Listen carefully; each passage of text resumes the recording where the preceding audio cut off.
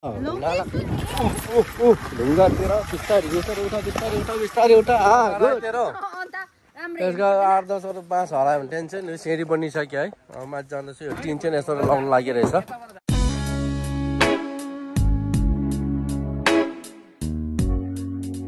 ल सो सबैलाई नमस्ते फ्यामिली लिएर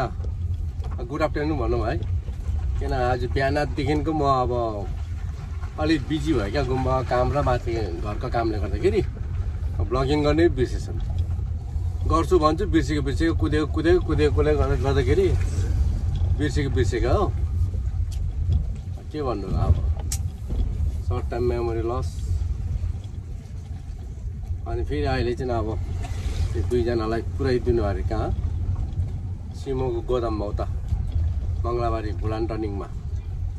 त्यहाँ छ अरे यसको गोदाम ल हो यो बाख्राको बच्चाहरू कस्तो आउँछ ट्याक्कै ल त्यहाँ पुऱ्याइदिनु पऱ्यो गोदाममा भन्दाखेरि हाई भन्दै दुईजनाले यहाँ हेरेर अब हेर्नु यिनीहरू पनि जङ्गलबाट आएको हो नि त यो उयसबाट आएको चाहिँ होइन यो जङ्गलबाट आएको त्यही कारणले यस्तो हो क्या अहिलेको समयमा पनि यस्तो छ अहिलेको नानीहरू अचम्म है ल त अब यिनीहरूलाई त्यहाँ पुऱ्याउने अनि त्यहाँबाट ठिकै फेरि छोरीलाई पनि लिएर आउने छोरी चाहिँ अब भोलि 2 दिन 3 दिनसम्म घरमै बस्छ किनभने त्यसको दबाई मेडिसिन खाइरहेको छ त त्यही कारणले अनि भोलि सक्छ दबाई त्यहाँ पर्सि चाहिँ पठाइदिने होस्टेल है फेरि अनि त्यहाँबाट फेरि त्यहाँबाट पिकअप गरेर लिएर आउँछु है त फेरि रातभरि बिहान पनि 8-9 बजीसम्म पानी पर्छ हो आजकल डेली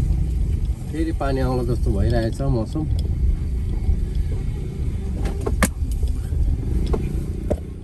ल यसको कहाँ यो गोदामको बाटो जान्दैछु छोरीलाई कल गरेछ छोरी त घरमा पो आइपुगेछ हामी निक्लेपछि त्यो घरमा आइपुगेछ म त ल्याउनु जानु पर्यो भनेर सोचेको त कति सानो बाटो हो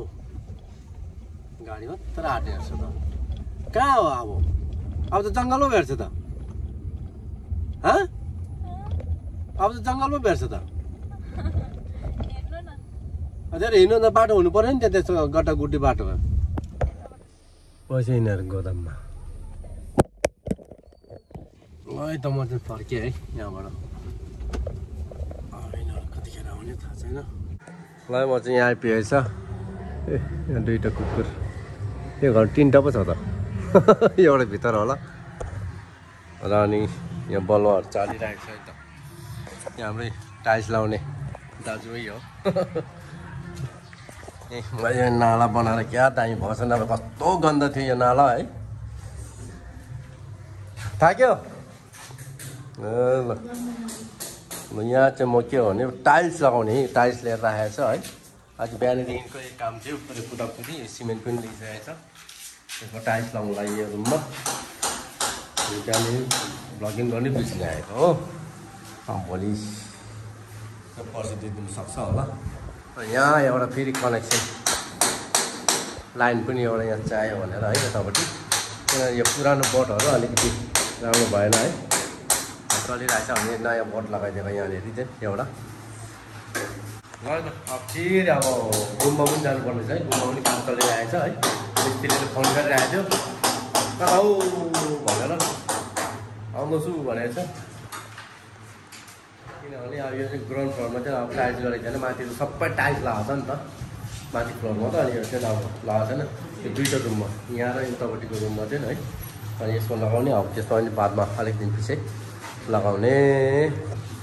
ल म चाहिँ फेरि गुम्बा आइपुग्यो है अब यहाँ काम चलिरहेछ यहाँ सम्धिले आज 2 दिन काम अस्ति त फाउन्डेसन मात्रै गऱ्यो अनि यो बलुवाहरू क्यारिङ गऱ्यो आज मिस्त्री थिएन अस्तिको दिन होइन हिजो पानी परेर आएन र आज थाले 2 दिन मात्र भयो 2 दिनमा सम्धिले यहाँ एकदम प्रोग्रेसको काम गरेछ हाम्रो सम्धि त्यही कारणले सम्धि मनपर्छ नि हो एकदम त्यही कारणले एकदम सम्धि खोज्ने कारणै यो हो नि त होइन हेर प्रोग्रेस यस्तो हो नि त कहाँ भने अर्कोले त त्यो 3 स्टेपमै दिन काटिदिन्थ्यो ल भोलि एउटा कम्प्लिट पर्सि 3 दिनमा कम्प्लिट हो आम्मा तेरिका आम्मा मेरो छोरीले पूजा गर्दो रहेछ आज म अलिकति ढिलो भयो लाग्पा जो हुन्छ छैन गुड गुड के लिएको यो what is this oh my God momo को खान्छ हामी त खाइसक्यो त अहिले हो हामी त 7:20-30 मा खाएको ल दाजु ओ मोमो खाने के को मोमो पकको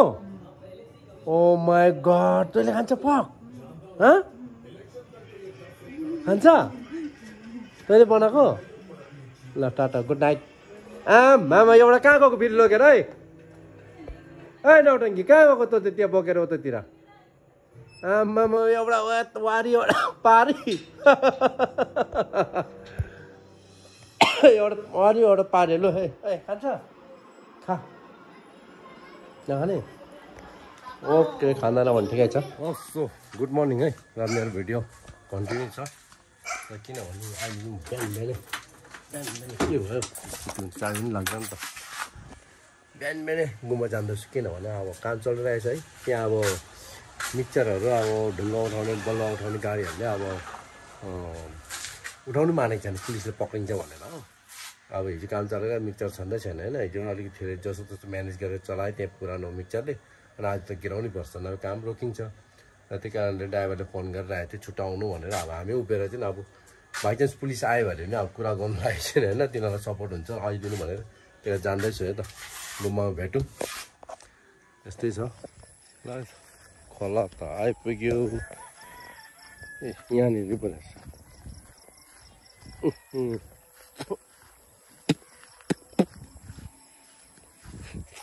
टोइलेट भएर पनि मान्छेहरू किन हो यस्तो अहिले पनि झरीतिर टोइलेट गर्छ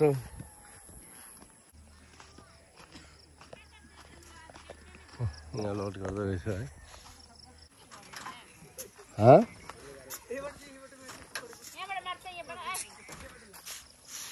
यहाँ राम्रो छ त यहाँ राम्रो छ त यहाँ त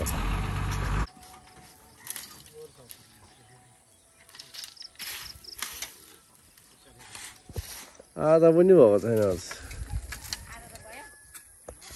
ल त गाडी मिक्सचर लिएर आयो है फाइनली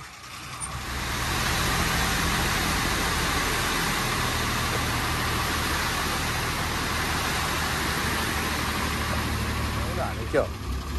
गिरायो है अब घर जानुपर्छ अहिले भर्खर फेरि कल आयो हो त्यसको दाजु स्कुल जान्दैन अरे छोरीलाई पुऱ्याउनु पऱ्यो फेरि स्कुल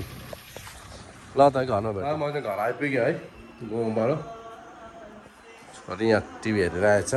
रेडी भएर ल आज चाहिँ अब त्यसको दाजु स्कुल नगएकोले गर्दा म पुऱ्याउनु जान्दैछु है यसलाई चाहिँ स्कुल आज मात्रै यसलाई भोलि चाहिँ ट्युसन होस्टेलमा पुऱ्याइदिने हो म चाहिँ अब छोरी लिएर आउँदै थिएँ है ठिक्कै यहाँ बाटोमा तेल खतम भयो है तेल हाल्ने म सोचिरहेको थियो ठिकै त्यहाँ खतम भएर हाफ बोतल फेरि तेल किनेर हालेर अनि यहाँ चाहिँ म फेरि अब घर नगएँ यहाँ कुसुमकोमा आएको छ हेलमेट लिएर जाने अब घर कहाँ गएर तल है खै अब एकैचोटि बटन गएर तेल हालेर आउने म चाहिँ है त तलमाथि कहाँ गर्छ ल है त भुटानले चेन्ज गरेको हामी पार्किङ यहाँ बन्द गरेको छ भित्रै पार्किङ गर्थ्यो होइन त्यहाँ गाडी पार्किङ गरेर त्यहाँ अब इमिग्रेसनमा त्यो स्ट्याम्प लाउँथ्यो होइन अब पार्किङ बन्द गरिदिएछ अब बल्ल बल्ल बुद्धि आएछ भनौँ न अब 1 साल अगाडि गर्नुपर्ने काम होइन अब किनभने अब त्यो पार्किङ बन्द गरिदियो भने यहाँको पार्किङ त चालु भयो नि त होइन सबैले यहीँ राखेर जान्छ त्यहाँदेखि यहाँ 10 रुपियाँ त पायो यहाँ मैले पनि यहाँ लगाएर गएको हो 10 रुपियाँ भन्दैछ अब 10 रुपियाँ दिनु पऱ्यो यो 5 मिनटको लागि होइन यदि एक्सल 200 देखि चाहिँ अब एक्सल देखि चाहिँ अब किन नगरेको थिएँ है अब एउटा नटै लगाएन छ यहाँ मेरो त्यही कारणले अनि बल्ल बल्ल त्यही हो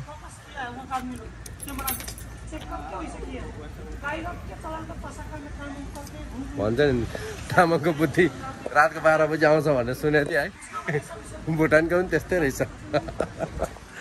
ल हिँड्ने है कति दिनुपर्ने तपाईँ कति दिनुपर्ने 5 प्लेट पनि भएन यार म आउने भ्लगर हो त म भिडियो नबनाएर के बनाउनु त मेरो युट्युब बनाउँछु त मैले भिडियो नबनाएर के बनाउनु त होइन ल 5 प्लेट 10 रुपियाँ गयो हो तर यो चिज चाहिँ भुटान गभर्मेन्टले एक्सल अगाडि गर्नुपर्ने नि त होइन त्यही भित्र खाँदै फ्रीमा त्यही त भनेको त त्यही त भनेको त एक्सल अगाडि राख्यो भने कति कमाइ हुन्थ्यो पार्किङको भनेको नि त हो कि होइन बल्ल बुद्धि आएछ भनेको नि त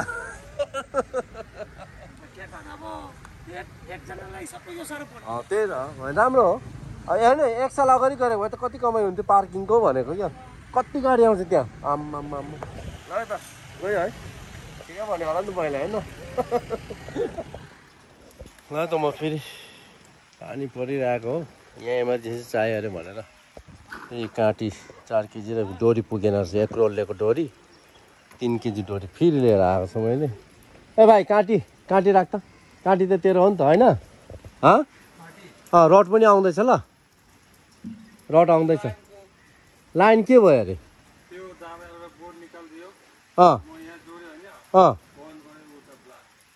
ला अनि कस्तो नहेरिकन गरेको त ला ब्लास्ट भयो कि मिटरमै ब्लास्ट भएको अब अनि बर्बाद भयो त्यसो त अनि राख्दे अब मिटर लाइट त छ अब उयो यस्तो पिलिपिली गर्दै यो मेन तार लुज रहेछ है अब यसको लागि त मेन इलेक्ट्रिसियन पनि बोलाएर हुँदैन होइन अफिसकै मान्छे बोलाउँछ अफिसबाट यो सिल लगाएको छ नि त सिल खोल्नु सक्दैन नि त कुन चाहिँ त्यो रातो तार कि कालो अरू त्यो पनि हो नि त त्यो पनि चेन्ज गर्नु त्यो उता मिटर देखेन घरिघरि बन्द भइरहेछ मिटरको लाइट कालो त्यो लुज भएर हलाउँदाखेरि मात्रै लाइट जल्दैछ त्यो अब सिल लगाएको छ त्यही कारणले अफिसकै मान्छे बोलाउनु पर्ने छ है यहाँ गाडी लिएर हिँडिरहन्छ अब फोन गरौँ ल है आउँछ होला छैन सिँढी बनाउँदैछ अनि भिजी गरिरहेछ फेरि फोन आयो सम्झि पानीले बिगारी है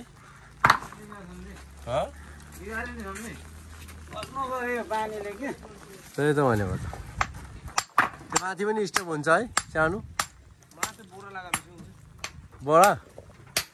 मैले त्यहाँ त्यही भनेको त पुरानो टिन पनि ल्याएको छ अगाडि भन्दा नि नल्याऊ हो एमर्जेन्सी हिजो बेलुका अरे 3टा टिन चाहिन्छ भनेर होइन यहाँ पुरानो टिन खोजेर ल्याएको नि यहाँ त्यो पनि अब जन्न पाएर 10 रुपियाँ गोटामा अहिले बिहान ल्याएर आएको अगाडि भन्दैन हो आम्मा अब चाहियो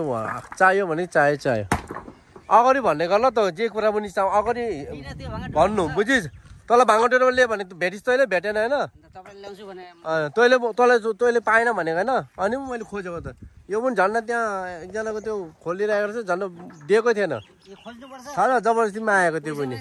3टा भनेर त्यो पछि जहाँ पनि पाउँछ त कहाँ तैँले खोजी छैन गइ छैन तैँले पाएन भन्ने छैन अनि त्यही भाङ्गो गएको यो पाएन भनेर भनेको पछि अनि फेरि मैले खोजेको यो होइन त्यहाँ एकजनाको खोल्दा रहेछ कि त्यहाँबाट मागेको नि अब मागे त्यति दिँदैन 100 रुपियाँ गोटा दिन्छु भनेर लिएर आएको जरुरत पऱ्यो अनि आज अब काम तेरो हुँदैन भन्छ यहाँ मान्छे 3 महिना काम हुँदैन भने तैँले अनि दिनु परेन पानी आवाज पानी बसेको जस्तो छ हल्का हेभेन जाने सिँढी हो यो चाहिँ है गुरु रिम्पोछेको सिङ्गाम जाने बाटो हो यो है कोही जानु मन छ आउनुहोस् है ल म यहाँ छोडेर लिनु आएको छु है स्कुलमा यो डान्स प्र्याक्टिस गर्दैछ म पाएर बसिरहेको छु पर्खेर कतिखेर निक्लिन्छ थाहै छैन अल्छी लागिसक्यो हो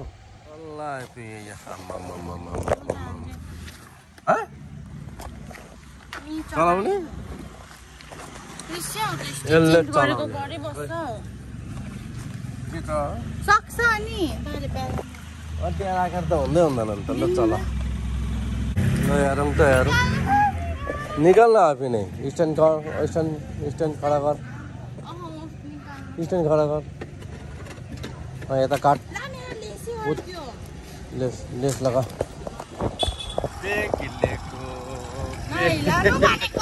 हिँडेको जाने तँ हिँड्दैछ अभी म पो हिँडेको अरे चलो चलो चलो चलो के गर्छ ढुङ्गातिर बिस्तारी बिस्तारै उठा बिस्तारै उठा बिस्तारै उठा गुड बिस्तारै भन्छ म स्पिडमा जान्छु कहाँ गट्टा गट्टा लगेको त ल्याएर यसले त गट्टा सट्टा केही हेर्दैन अरे ल हेर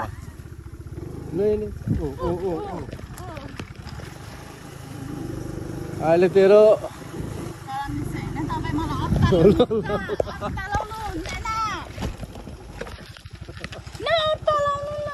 कसले रोक्नु भन्यो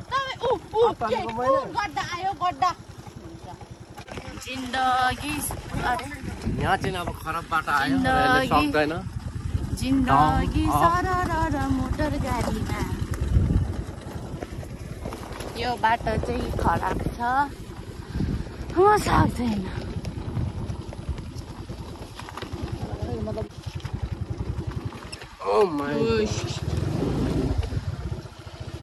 ल त फेरि है अब बेलुकाको टाइममा एकचोटि आइपुग्यो यहाँ काम खत्तम हुन आँटेर है हेर्नुलाई आएको छ है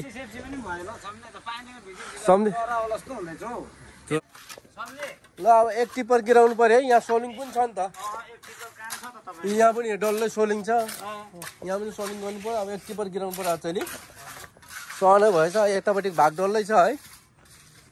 यतापट्टि भाग डल्लै छ सिँढीको ल सम्झे हुन्छ एक टिपर गिराउनु लाउँला अब 5 हरायो तेरो त्यसको 8-10 5 हरायो भने टेन्सन सिँढी बनिसक्यो है अब माथि जाँदैछु यो टिन चाहिँ यसो लाउनु लागिरहेछ त्यही कारण टिनमा आएको रहेछ होइन